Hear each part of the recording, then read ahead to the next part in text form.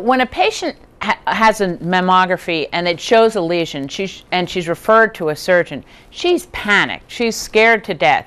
And the surgeon will usually talk about what kind of biopsy or how they're going to find out whether the lesion is cancer or not.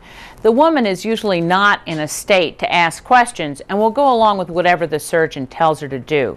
So it could be a core biopsy, it could be an open biopsy, but the woman will pretty much trust a surgeon to make that decision. We know that about 90% of breast biopsies that are done for mammographic lesions are going to be benign. They won't be cancer. And so women are getting open biopsies the majority of the time when there's absolutely no benefit for them. In fact, even if it's cancer, they're better off to have it diagnosed ahead of time with a core biopsy and have a planned operation where the right amount of tissue can be taken out, lymph nodes, whatever needs to happen.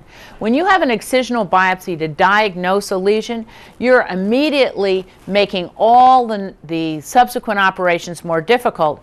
And if you didn't need it, means taking out a lot of tissue and in a bigger procedure that wasn't necessary. When a woman gets a suspicious mammogram and is told she needs a biopsy, she needs to ask and she's sitting there with a surgeon. If the surgeon says you need an open excisional biopsy, she needs to say why. She should ask, could I have a core biopsy? How many core biopsies do you do? That would be a good hint as to whether this is a surgeon that's comfortable doing core biopsies or not.